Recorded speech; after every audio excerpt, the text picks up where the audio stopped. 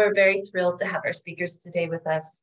Brian Haas is an associate professor of psychology at the University of Georgia. He's a Fulbright scholar from the Kingdom of Bhutan and is interested in international multicultural education and understanding the links between culture, personality, and well-being. His research is focused on understanding individual differences in social and effective functioning in humans by using a multimodal approach, and incorporates multiple methods that include personality measurement and social behavior experiments and cultural assessments. A primary objective of his research is to produce results that improve the way people function within diverse multicultural settings. Kuba Krish is did I say that right, Kuba? is a macrophysiologist and specializing in large cross-cultural studies covering several dozen countries from inhabited continents. Cultural sensitivity applied to societal development and well-being is currently his main area of scientific interest. Since 2012, Kuba is working at the Institute of Psychology at the Polish Academy of Sciences, where he currently holds a position of associate professor. In 2017 through 2019, as a fellow of the Japan Society for the Promotion of Science, he joined Yukiko, is it correct? Ukide's team in Kyoto University. In his work, Kuba crosses the boundaries of culture imposed upon us. So with that, I'm going to turn it over to our presenters to get started on their presentation, Introduction to a Culturally Sensitive Approach to Measuring Happiness Across the World. Thank you very much, Jill. And thank you very much for the introduction. As Jill mentioned, I'm Brian, and I'm at the University of Georgia, and we carried out this study within the last few years, and we're really grateful to be able to have this opportunity to be able to share our work, and it'd be wonderful to receive lots of input from the audience today and about this project and about our types of questions in general. Kuba, do you want to briefly Thank you, Jim, for the introduction. Please let me also mention that the study we are presenting is the effect of efforts of teams from 50 countries. So we are honored to give a talk, but the study is an effect of collaboration of many, many people. And this, what you will hear, is the product also. Great. So here's our title and us, and get us going. There we go. So broadly defined, we are interested in the way that people think about happiness. And of course, as people, not just scientists, we have our own common understanding of what happiness is. These are some definitions that are commonly used in the way that people think about happiness. One way that we can define it is simply feeling good or content. Here's a definition from Psychology Today: a state of well-being that encompasses living a good life, one with a sense of meaning and deep contentment. Wikipedia, for example, defines it as positive or pleasant emotions ranging from contentment to intense joy. And lastly, the Encyclopedia Britannica defines it as a narrow sense when good things happen in a specific moment, or more broadly, as a positive evaluation of one's life and accomplishments overall. Okay, so we can already get a kind of tone here that there's a diversity in the way that definitions of happiness tend to be formulated. These are just a very quick pass over some definitions that are commonly used. But this is really relevant. This is really relevant in terms of the way that researchers try to tackle this question about trying to measure happiness. And it becomes incredibly more complex when we start to ask questions about how people that live across the entire earth, that have been raised in different cultural contexts, are how happy they are. And this is, of course, an important question. It's an important question to us just as people living in our everyday life. We all kind of commonly accept this notion that we strive to be happy, and that this is an important characteristic of the way that we make decisions and the way that we go about our lives.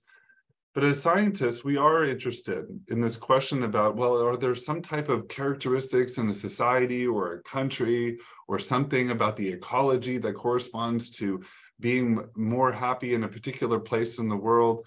That all seems like intrinsically interesting questions that have been asked for decades within the psychological science.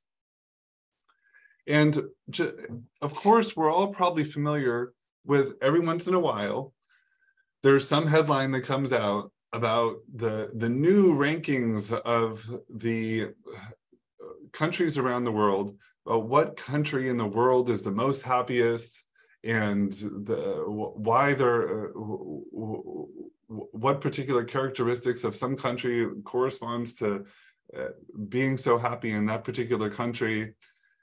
And this gets a whole lot of attention, and it attracts our attention because we perhaps will start to make policies that are in accordance with these countries that find themselves at the top of this list.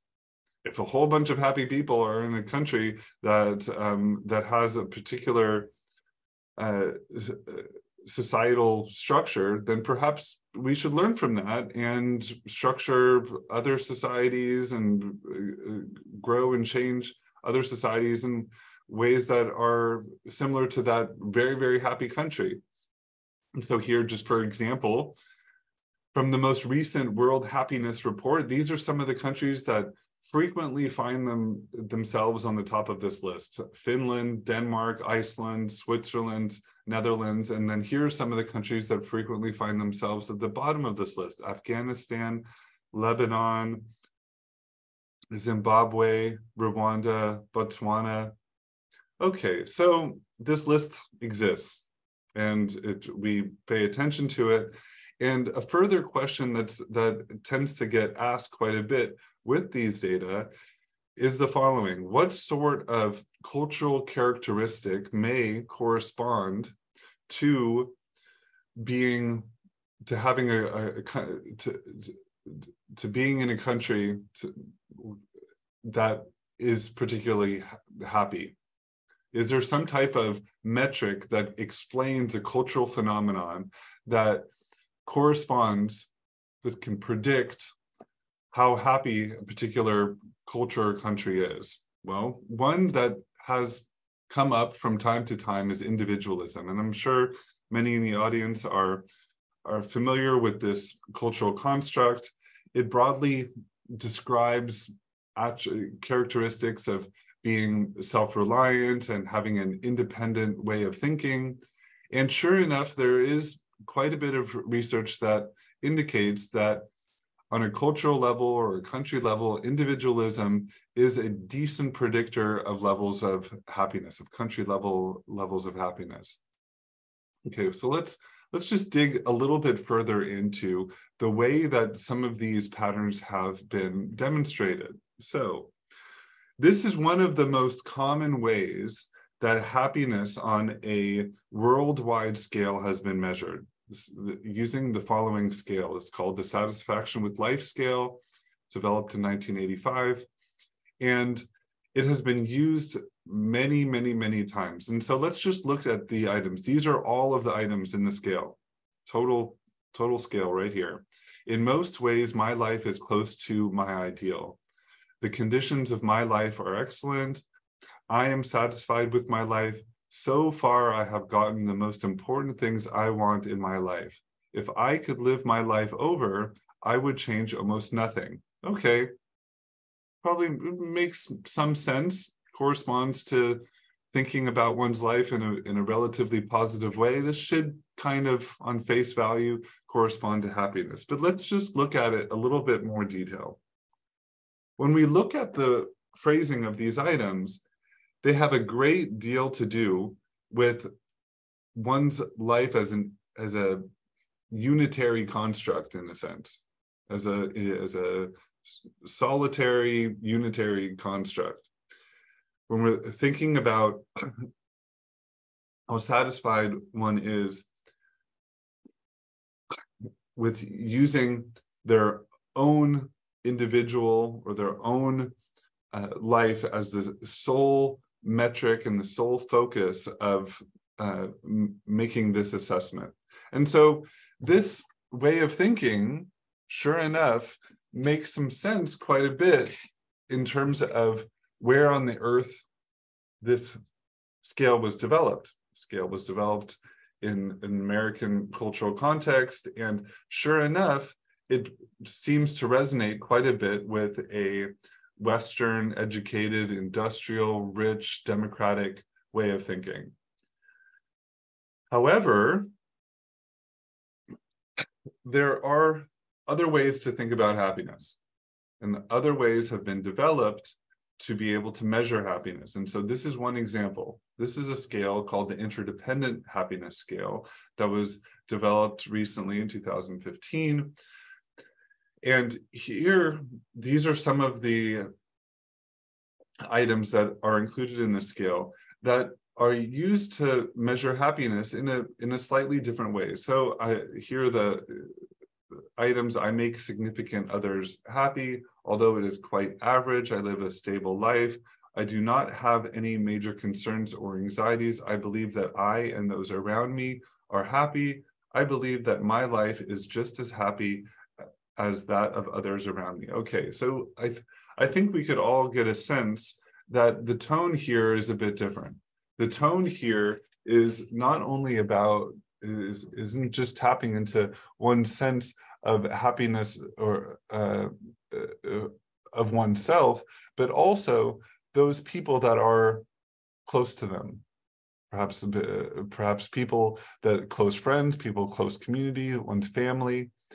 And so sure enough, when scales such as this are used to measure happiness, the association between happiness and individualism is no longer significant, is attenuated.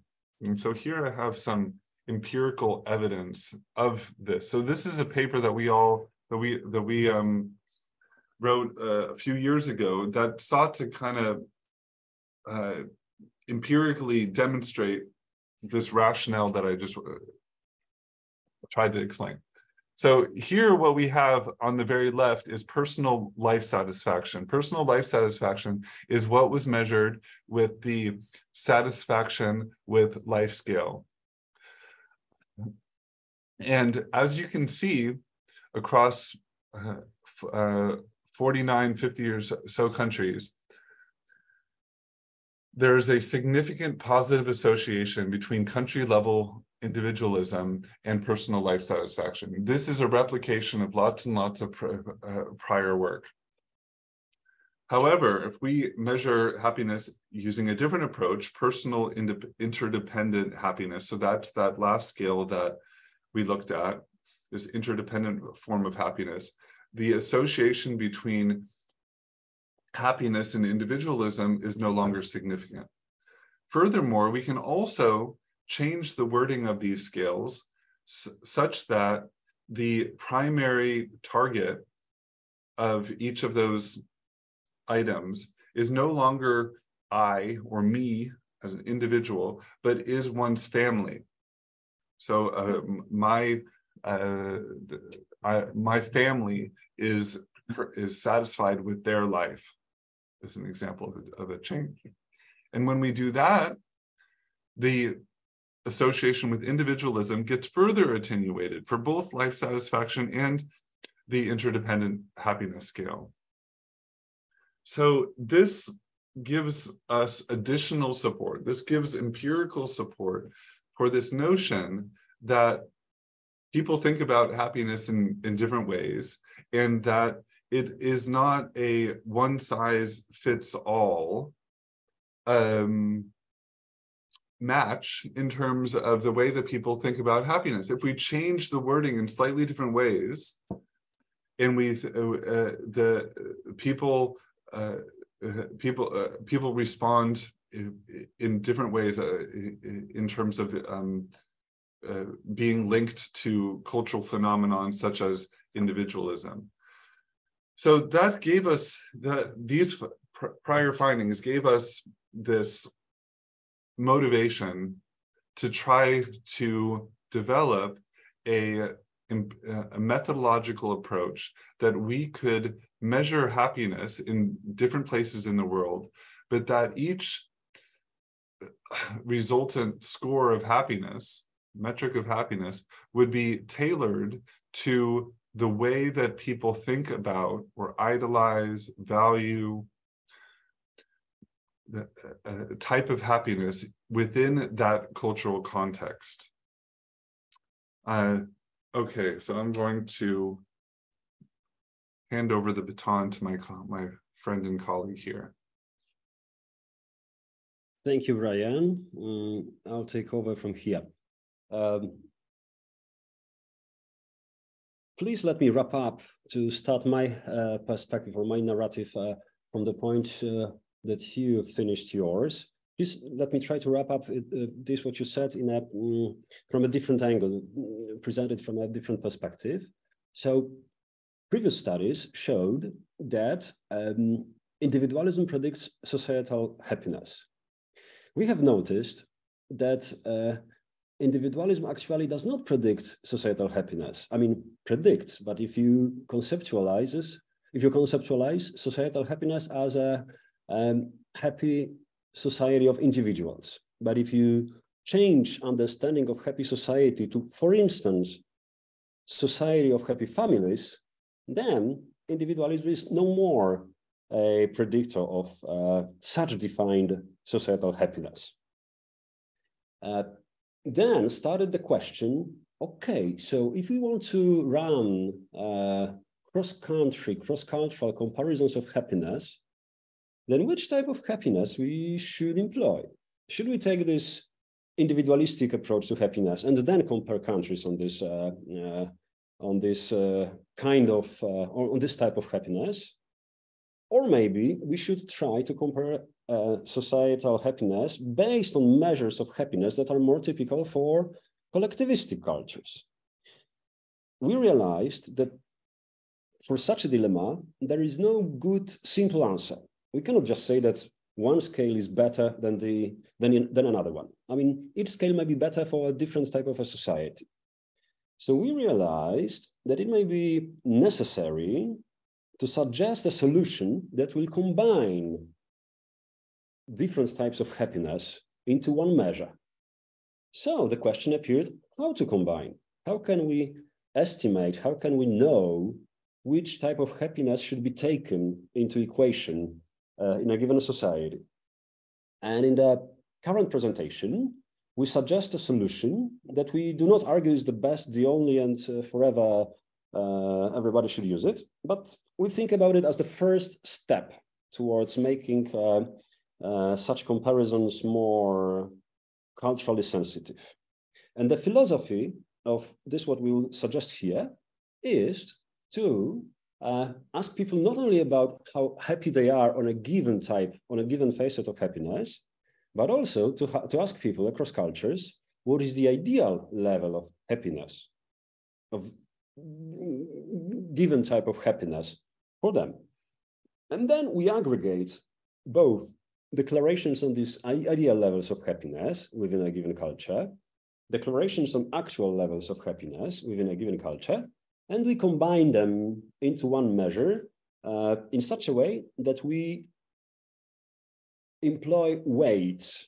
We attribute as much meaning of a given type of happiness to the ultimate score of a given country of this measure, as much people wish this type of happiness to be important for them. Okay, so with this idea in mind, we collected data on 4 types of happiness. These 4 types of happiness are obviously not the only possible 4 types of, or not the only types of happiness that people can feel, conceptualize, experience around the world. These 4 types of happiness, please think about them as example 4 types of happiness that we employed to somehow illustrate how our idea may work. So these 4 types of happiness that we employed are the most common in psychological science and probably in social sciences facet of happiness, which is called life satisfaction, and is measured with Dinner and collaborators' scale of satisfaction with life scale. Here on this figure, we call it life satisfaction of an individual, and we call the scale personal satisfaction with life scale, because as you, Brian, mentioned, we also employed similar scale, but for families. We also employed the scale and the concept that was coined by our Japanese collaborators a few years ago by Yukiko Uchida and Hidefumi Hitokoto, and they presented arguments that in Japanese culture, happiness is experienced, conceptualized in a little bit different way than in this Western way that is commonly measured in currently employed rankings. They call it interdependent happiness, and you, Brian, briefly introduced it a while ago. And we additionally were thinking that taking an individual as a subject of a measure is a kind of individualistic legacy in well-being studies, in happiness studies. So we made a little bit artificial step, but anyway, I believe it's helpful in understanding happiness, even if not the ultimate argument. We made a little bit artificial step, and we additionally studied family life satisfaction and family interdependent happiness. This way, we could think about this personal satisfaction with life scale as the most individualism-themed happiness out of these 4 that we are studying here, and interdependent happiness of family as a most collectivism-themed concept out of those that we are studying here. Okay, and in our study, obviously, we asked people how much do they feel happy on each of these 4 types of happiness, and additionally, we took the instruction from not very broadly discussed, but for us very inspirational study by Dinner, Napascola, and Oishi, Zokoto, and Su from already over 20 years ago, in which they asked participants of their study to answer questions about happiness, not only as they actually feel their own happiness, but also to indicate how much they think an ideal or perfect person would agree with this type of happiness statement. Brian, next slide, please. Apart from asking about these 4 types of happiness, separately actual levels and ideal levels, we also, in our study, asked about emotional experiences of our participants, separately positive, separately negative. There were 30 different emotions. As far as I remember, 16 positive, 14 negative emotions. We also, in our study, employed external, publicly available measures of phenomena that is up till now still labeled individualism-collectivism. These scores were suggested or are offered by Hofstede, by Minkoff. The individualism-collectivism-like phenomena quantified by Schwartz. In his case, it's intellectual and affective autonomy versus embeddedness. And our open society idea, another reconceptualization of individualism from a few years ago. This was scores taken from external data sets. And within our study, we had also questions, let me check the time. We had also questions about self-construals. This is, or cultural models of self-construals, actually. This is a psychological proxy of individualism-collectivism. A few years ago, assembled and very nicely described by Vignoles and collaborators.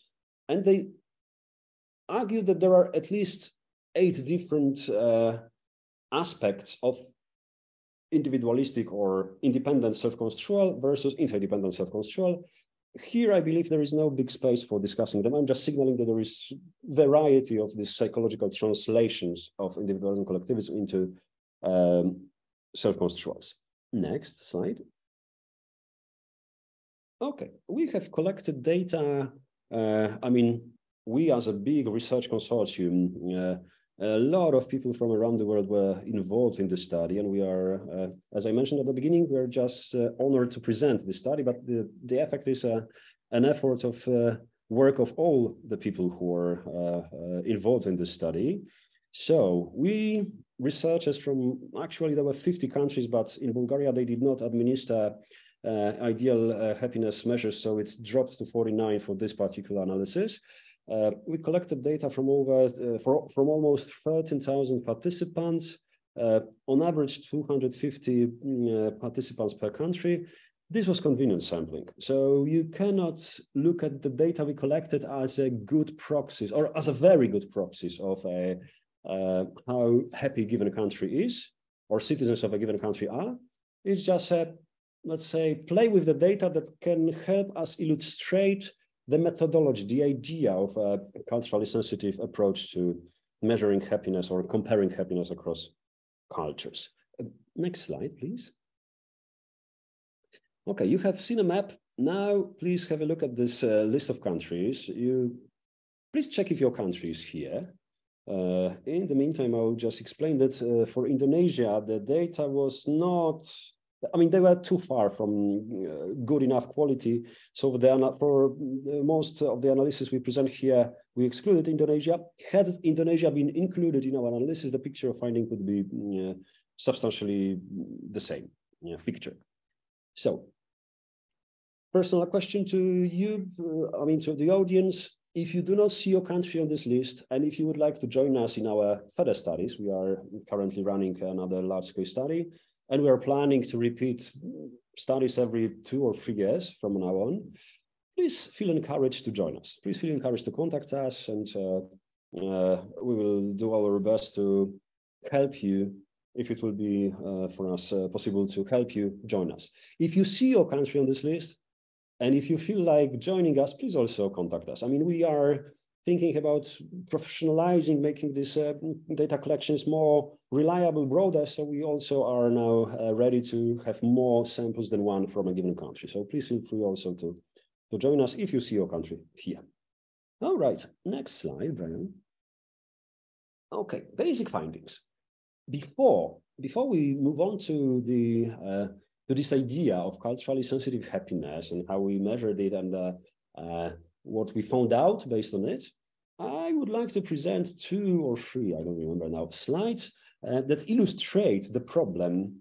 I mean, with our data, with this data collected from these 50 countries or 49 countries that I a while ago announced, I wish to illustrate you the problem that we try to face, that we try to address. So on this slide, you can see how people idealize, what people idealize more, life satisfaction on the right side of the slide or interdependent happiness on the left side of the slide. The higher the bar, for instance, on the right, the more people idealize life satisfaction over interdependent happiness. On the left side of this figure, the larger, the longer bar downwards, the more people idealize interdependent happiness over life satisfaction. In between, there is a number of countries that are in which both types of happiness were, according to data we collected, idealized to the same extent. Please don't ask us about specific countries here. I mean, these are not representative data. Please remember this, that we are running convenience sampling, so we have a picture that for this big number of countries and for this big number of participants teaches us something, but there are countries that sometimes just are on such a figure in a different place than you could expect. And the explanation to every single country is probably too complicated to find out. I mean, it's just a matter of probably, I don't know, specifics of sampling in a given country. yeah, so please don't ask. I mean, you can ask, and we can try to answer these questions, but please don't be surprised that sometimes some countries are located in different places than you would expect. Okay, what you can learn from this figure, at least what we learned from this figure. We learned from this figure that yes, people across cultures have different idealizations about what is more important for them, whether life satisfaction or interdependent happiness. So again, the problem that I described at the beginning of my part of talk is evident. I mean, depending on the country, people idealize different type of happiness, right? Okay, next slide, Brian, please. Oh, this is challenging for me. This is, I was preparing this slide, so for me it's very simple, but I have still problems with explaining it. Please, if I mess up too much, please feel free to ask questions after the presentation. Okay, this slide plots actual levels of life satisfaction and interdependent happiness in the sample of across samples we collected in our study. And this dashed line represents a hypothetical relation in which life satisfaction would equal interdependent happiness.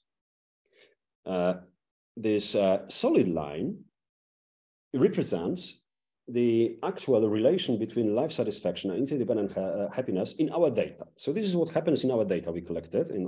It's illustrated on a solid line. And on the dashed line is the situation when both types of happiness would equal each other. Why is it important to think about this figure? What we can learn from this figure, what we learned from this figure?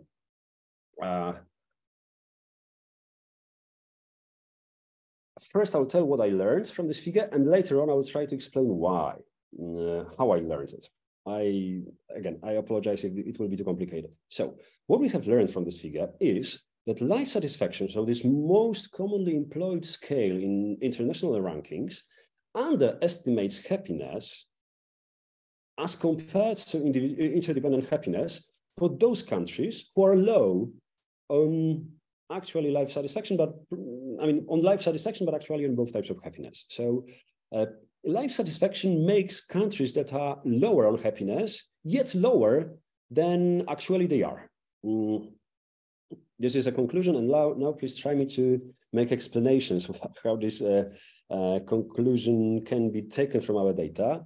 Brian, please show the next slide.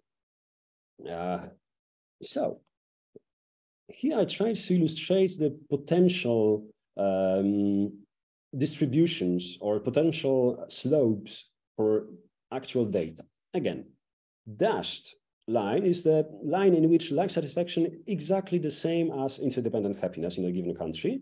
And solid lines represent, for instance, on the left upper part, illustrates the situation that life satisfaction systematically underestimate interdependent happiness across all cultures, across all countries. The second slide, I mean the up in the middle, is the situation when life satisfaction all the time overestimates interdependent happiness across all cultures. Upper right figure illustrates this potential situation where life satisfaction would overestimate happiness for countries that are high on LS in comparison to interdependent happiness, and so on and so on. Okay, I think that maybe the next slide will be easier, and I can come back here. Thank you, Brian. Here, I hope I'll be able to make this explanation much clearer. Please have a look at the two countries from our data set. One of them is Switzerland, this upper right part of the figure. And now I added dashed green lines that are showing us where is Switzerland on actual life satisfaction and on actual interdependent happiness. Please have a look that Switzerland is exactly on this dashed line, indicating the equality between life satisfaction and interdependent happiness. If you will have a look at Switzerland's position at the actual life satisfaction, you will find out that it is 6.20, let's say. If you will look at the position of Switzerland at the interdependent happiness scale, you will also see that it's 6.20. So once again, no matter whether we measure life satisfaction or interdependent happiness in Switzerland, both measures will locate Switzerland at the same level, 620. So both measures are probably equally good proxies of happiness in Switzerland. However, if you turn to Japan, which is bottom left side of the figure, you can see that if you employ life satisfaction scale for Japan, you will find out that Japanese people report their happiness on the level which is slightly above 4.5. But if you take Japanese citizens' declarations about their interdependent happiness, you will find out that Japanese people declare their happiness to be 5.3. So it's almost full points above life satisfaction. Once again, if you take life satisfaction as a measure of happiness, then you will, I would say, artificially depress scores of Japanese citizens on their happiness. Because if you could take interdependent happiness, which is typical way of experiencing happiness in Japan, you will find out that they are way happier on interdependent happiness than life satisfaction. That's why I'm saying that the conclusion from this figure is that life satisfaction underestimates happiness as compared to interdependent happiness for countries that are low on life satisfaction. I believe I don't want to spend more time in explaining it. If you wish to ask further questions, please be patient till the end of our presentation. We'll open space for questions. And of course, please feel free to contact us and write emails to us. Please also try to read the paper in which we try to explain it. Okay, next slide. Would be me. It's your turn. Right, okay. I'm going to explain the way that we calculated this culturally sensitive form of happiness. If we look down here, what we can see is LS individual actual. Okay, so that I use as a reference point at this point to be able to signal which scale has been used to produce most of these findings of where levels of happiness across the world have been compared to one another. There's a satisfaction with life scale that that measures the way that people think about themselves on an individual target level. Okay, and as we described in previously, we asked respondents to report how much a perfect or idealized ideal person in their culture would respond to each of these scales. So we use 4 different scales. And we used the responses of those items, for an ideal person, to capture cultural level norms of happiness. We speculated that if people idolized a particular type of happiness, that meant that that type of happiness is valued more within that context than a other type of happiness where they responded that an ideal person would not be very high on this type of scale. Okay, so we used each of those scores for the idealized versions of happiness to be able to weight each type of happiness in terms of their self-reported levels of happiness. So I remind you, we have four different types of happiness, and then we ask them to, one, respond in an idealized form, and then also to respond to all those scales in a actual self-report way. The very top here, we have the calculation of a weight that is used to adjust each person's life satisfaction score. What we have here are all of the idealized versions, right? So here we have life satisfaction for the ideal, life satisfaction for the individual ideal.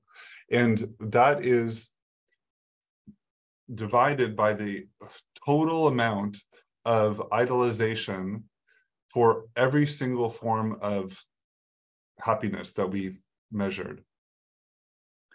And so what we are left with is, in a sense, a proportion of how important, out of the entire scope of happiness as we are measuring it, how much of that entire scope of happiness is made up of life satisfaction on an individual level.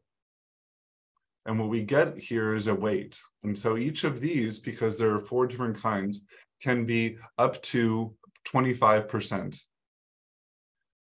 And we do this for every single form, and we get a weight for each type of happiness that we use as a proxy for how much that particular type of happiness is valued in each particular cultural context.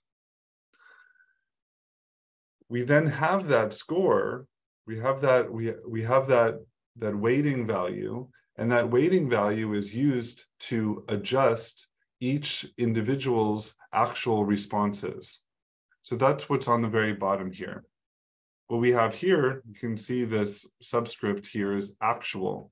And so these weights are used to adjust their actual their actual responses to each of these scales. So just for example, let's say that as we get a value that is under 25% here, that in this particular culture, that we see that people are saying that actually, as compared to everything else, every other type of happiness, life satisfaction on an individual level is really not that important.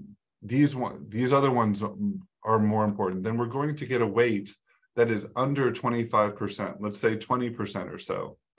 And then that score, that 20%, is used to adjust their actual self-response, self-reported response. And so, and each of these weights are used to be able to adjust each of their self-reported actual score. What this figure shows is all of these weights that we have. So these are what we used to adjust each respondent's score, each individual respondent's score, according to their indigenous culture. So let's just look at one here. Let's look at Ukraine. What we're looking at in Ukraine here are these different bars, right? And on the bottom here, we have what these colors correspond to. Let's first, we see a big dark blue one. This means that in the Ukrainian context, in terms of our data, in a Ukrainian context, the satisfaction with life, with the family as the primary target, was the most valued. And so those individual subjects, individual respondents from Ukraine, with their actual self-reported levels of happiness, they get kind of a boost. They get a boost of how much in their responses to this satisfaction with life on the family scale. Each of those those actual responses get bumped up. And then let's look at the pink one, this pink one here. So that is interdependent happiness on an individual focus. The fact that this is a bar in the negative direction means that those self-reported scores for participants from Ukraine are getting de-weighted. They're not considered as influential to their overall happiness as the dark blue one or the dark red one. Okay, so this gives us kind of, I hope, a sense of the way that these weights are used to be able to adjust each respondent's score.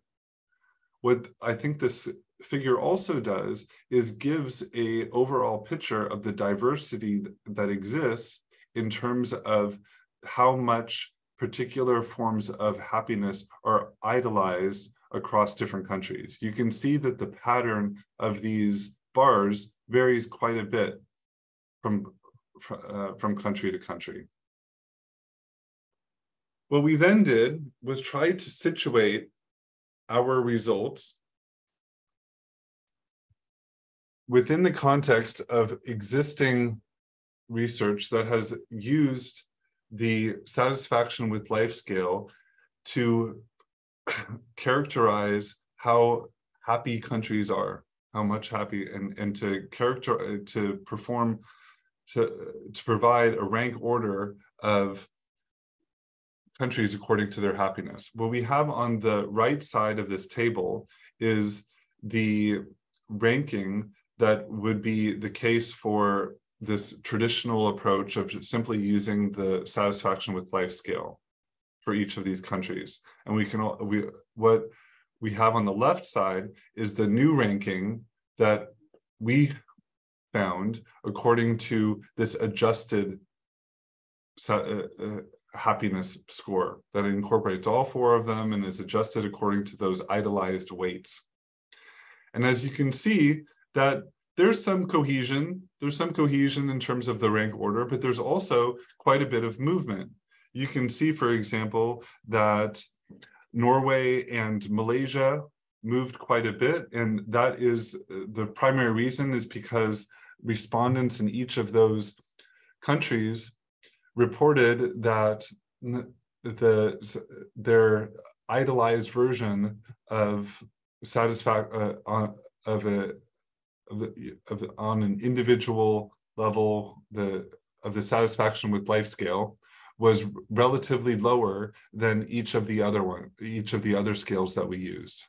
So because those scores were, in a sense, de-weighted, their adjusted culturally sensitive happiness score shifted quite a bit. Here's just a further list of these of this rank order, all of the countries in our sample.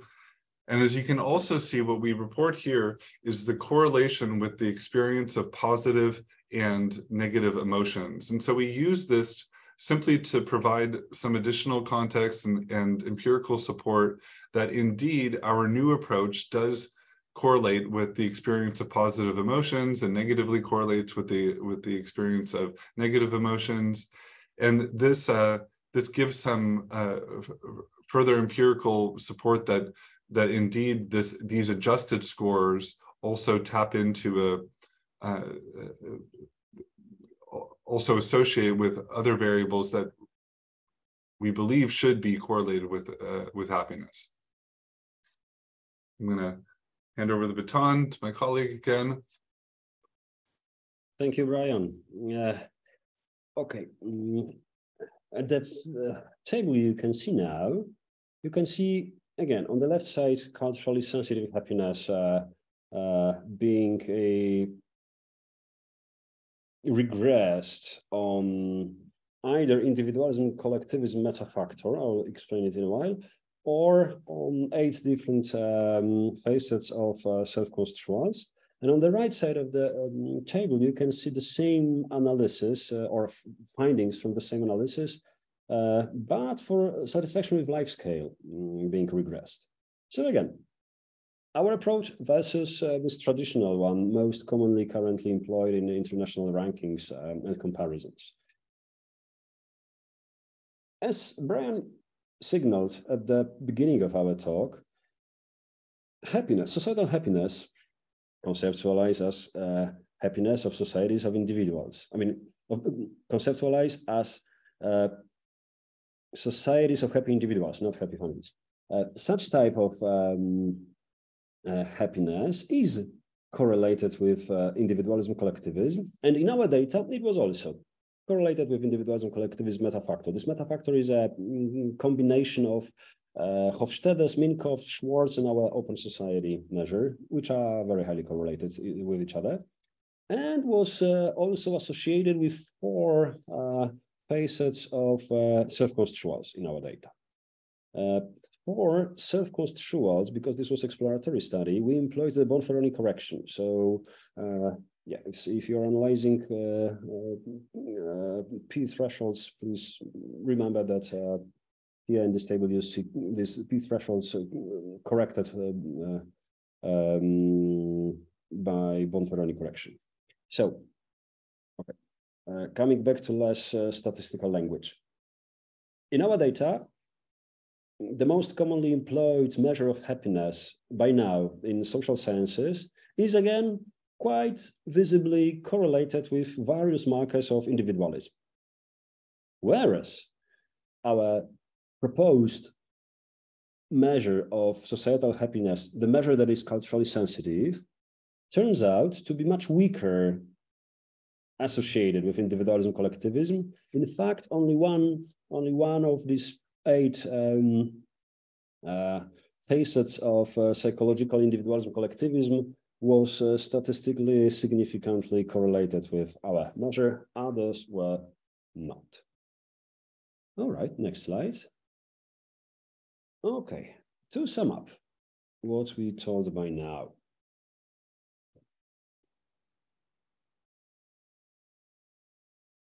People across all cultures do know what is happiness, but they differ a little bit in how they conceptualize happiness and what is actually happiness, how they feel it.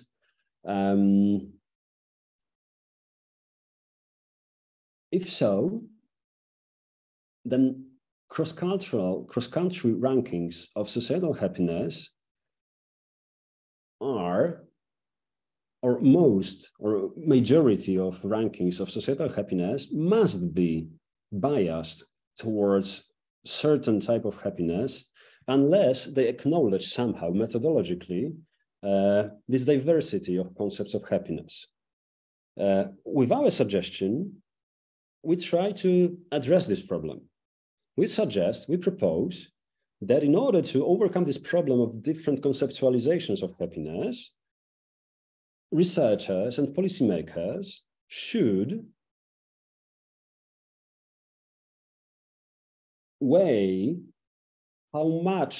measure not only how much people actually feel given type of happiness, but also how much people across cultures wish to feel a given type of happiness. And then, based on these 2 types of measures, we and policymakers could adjust actual happiness scores with preferences, with idealizations of these different types of happiness to calculate culturally sensitive measures of happiness across cultures. We don't argue that this is already final suggestion and good forever. We just think that it's an incremental improvement. We don't say that previous measures, previous studies are not useless, are useless for comparisons. They are informative for sure. With our approach, we suggest that we could make these comparisons that are being run now better, more culturally sensitive, if we also ask people about their ideal level of happiness, and we take it all into consideration of these international rankings of happiness. Next slide, Michael, Brian. We have described this reasoning and data in a paper that was published online in 2022. It was printed in 2023. So, if you wish, please, if you wish to learn more about what we talked, please turn to this paper. This paper is published in an open access mode, so you don't need to pay to access it. So please feel encouraged to go and just read. This is what we wrote. Next slide, Brian. Future directions. These are two last slides. I mean, and three last slides, but the third one is just thank you. So two last slides, 2 more minutes of your attention, please, if you still have energy. This what we presented to you today is about happiness. But good life, I believe that good life is more than just happy life. Happiness is a key component, the most important component, fundamental component of good life, but not the only one component of good life.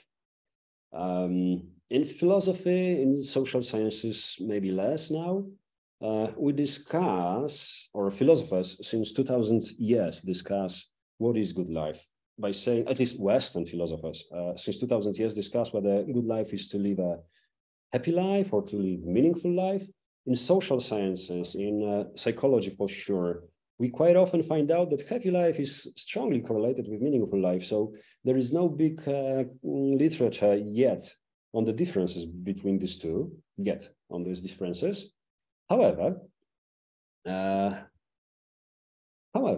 there is one study. I think it's quite under-noticed in social sciences, and for me it was eyes-opening. So I like bringing it to our presentations.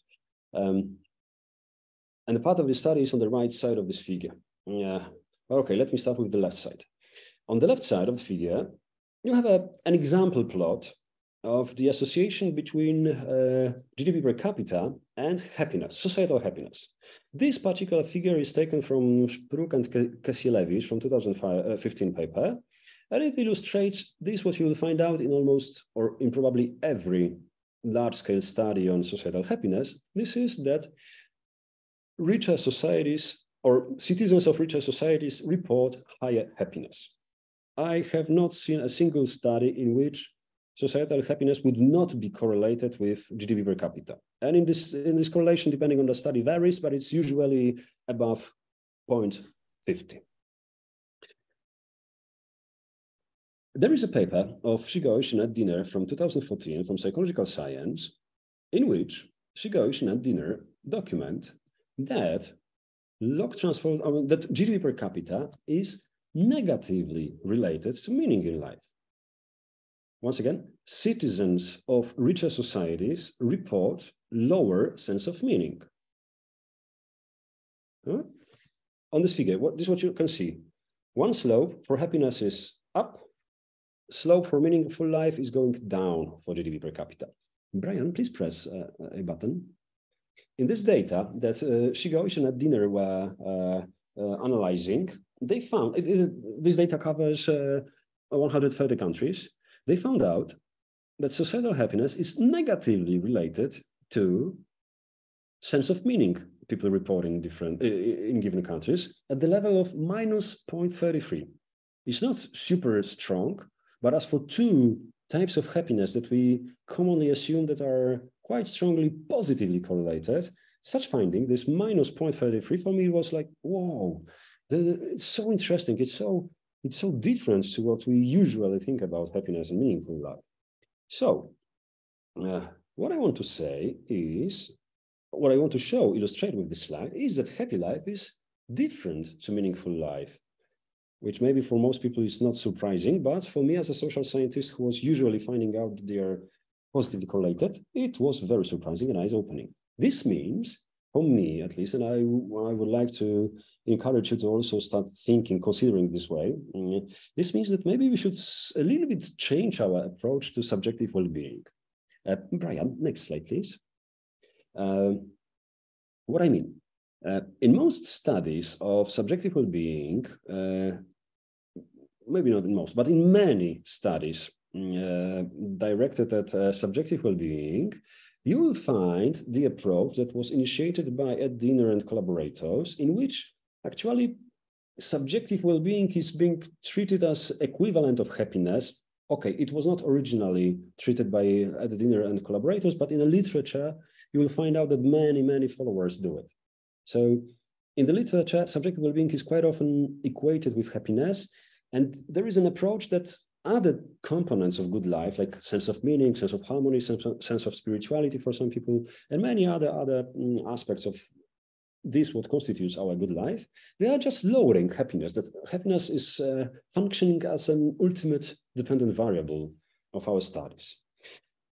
Based on this previous slide, in which I was showing you this opposite effects of wealth on societal happiness or societal sense of meaning, I wish to encourage you to start thinking about subjective well-being in a way that we present here on this right side of this figure. This is that happiness is only one of several concepts or components of subjective well-being. And actually, each concept of well-being, subjective well-being, is interdependent with other concepts of well-being. But for each person, if we continue, if we employ this philosophy that we today presented with Brian to you to happiness, but if we copy paste the same philosophy and start thinking about subjective well-being in the same way, in this culturally sensitive way about subjective well-being, then you can imagine that asking people around the world, for instance, but also across individuals, it can be also informative and important, again, improvement to studies of subjective well-being. Then we could start asking people about ideal level of happiness, ideal level of spirituality, ideal level of harmony, ideal level of meaning, and then adjust our comparisons of subjective well-being to the ideals about happiness, meaning, harmony, and spirituality. I guess at least one of you is now wondering, hey, but probably people across the world wish to maximize happiness. It's obvious that we just would indicate that happiness should be maximum level, meaning should be maximum. No. I mean, we could theorize it. I mean, I see some good reasons to theorize that people could wish to indicate that ideal level of happiness is maximum level, but the data we collected suggests that it's not. That people across cultures have different and substantially different ideal level of happiness, but this is another issue, not for today. We are working already on the paper about it, so maybe next webinar, I mean, not next, maybe next year, we could present it on webinar, just suggesting. All right, last slide, Brian. Okay, I feel obliged, but I also want to say that our study was possible, maybe not possible, but was supported by Polish National Science Center, which was in a project that was originally financed by the Northern Financial Mechanism. Yep. And once again, thank you for your attention. If you wish to join our studies, please feel encouraged to contact me or Brian. Here you can see QR code. This QR code is to my webpage, on which you will find also our other materials and contact to me. So please feel encouraged to join us. Thank you for your attention. Yeah, I think there is time to start questions session. It's late. We took a lot of time. Thank you so much, Kuba and Brian. Excellent presentation. Certainly a reminder of the importance of understanding cultural context when measuring happiness. So thank you for that. Now is the time for us to have our question and answer period. And we invite the participants, if you have any questions, please do ask. You're welcome to also raise your hand. Feel free to turn your camera on, your microphone on, or write your questions or comments in the chat bar, and we will be sure to address that. It looks like we just had some comments. One from Joe Sergi, I'm not sure if he's still with us, said your algorithm of CS happiness makes good sense, good thinking and well done. Looks like there's just some comments about some different countries. If you have any, we do have a question here. Johannes, feel free. Okay, can you hear me? Yes, we can. Yes, excellent. Okay, thank you so much, Brian and Kuba. I really enjoyed listening to your talk. So I have one thing I didn't quite understand, which is the weighting that you did. Was that individually, that you weighted each individual's responses by the weights that you calculated by the individual answers, or did you do that for country averages? The weights are calculated on a country level. And so everybody who lives in a particular country gets the same weight. And did you think about doing that individually, or would that be possible with your data?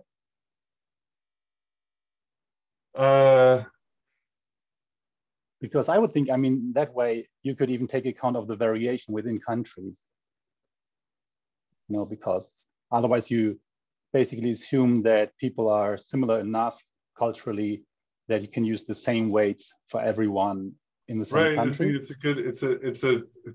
It's a good question, and it's Brian, may I? Different. It would be a different result. I mean, what we get there is a individually sensitive level of happiness, as opposed to a culturally sensitive. Exactly. Well, but then you could still check for cultural differences after, you know, checking for, I mean, you could still point out differences between cultures, but then still, maybe you would even get stronger effects than, I guess. I don't know. I mean, it's just an idea that I had, and because it wasn't quite clear to me. So I'm really not sure if that makes so much sense, but maybe it's an idea. And maybe if I may ask another question on the graph with the dashed line and the solid line. So when you interpret the dashed line, which is basically just the 45-degree line, right? Brian, can you take us back to this figure?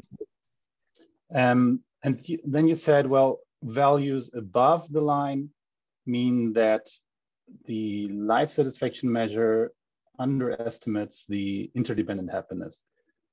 I mean, I get that, but isn't that probably a bit too strong of a statement, because the wordings are different? So in my view, the wording for the interdependent happiness question items were more, less extreme, less towards, you know, they were more about averages, and I don't feel concerned, and I, you know, so they are not tapping into really the euphoric states, but more, you know, people being contented. So I'm not sure if it doesn't sound really right to me to say, like for Japan, one underestimates happiness. It's more like the relationship, the correlation, and the solid line certainly, I think, has the interpretation that there's a difference between the two, and the slope also is, you know, the interpretation you gave, I think, makes sense. But saying that one underestimates the other, I think, is probably too much. So it's like saying one, the pattern shows that one is a sort of more reliable estimator, but not a valid estimator of the other. I'm not sure, sorry, I don't really know how to express that better. Johannes, I think I understand your intention, and please let me try to respond to you, and then please let me know if I understood you correct. My response is, if your comments were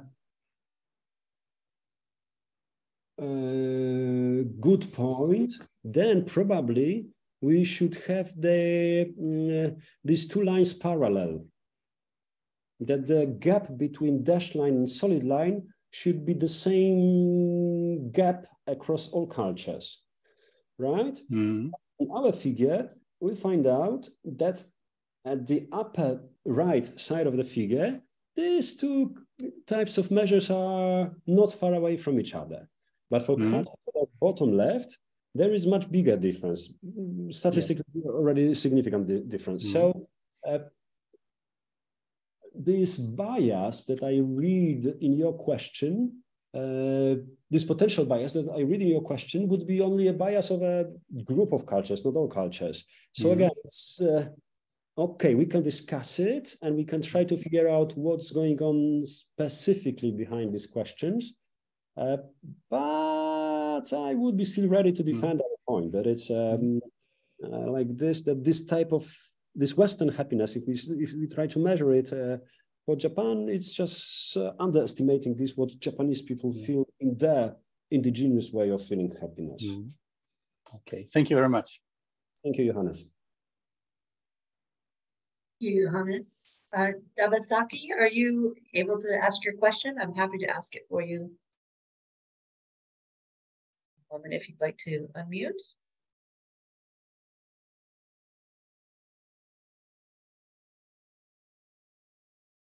Okay, I will ask it for you. It says, thanks for the presentation. If the main argument is that individualistic measures are inadequate in measuring societal well-being, I'm curious as to why and how the family was chosen as a unit of measurement, given each family is unique and the family as a unit may also share the same weaknesses of individual level measurement.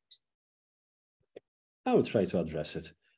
Thank you, Dabasaki, for your question. Let me start with saying that you're right. I mean, it is not the only possible grouping unit that we could employ. And obviously we could ask about not only happy family, but happy, I don't know, happy village, happy district, happy country, happy organization. When we were designing this study, and now still I'm thinking it was a good choice. I mean, when you run a study across cultures, you need to try to ask people about things that are as universal as possible. And I am not sure if there is any more universal unit of analysis, I mean, collective unit of analysis than family. And I'm fully aware that families differ across cultures. That there are different forms of families, different understandings of families, that there is higher and lower relational mobility across cultures. But out of the all possible grouping units that we could select, family seems to us the most universal. So remembering about all the limitations of this choice, we decided to study family happiness. And this is what we learned from our study. I mean, today's presentation show a part of what we learned from our study. Thank you, Dabasaki. I hope that answered your question. Feel free to write a follow-up question if not. Any other questions or comments?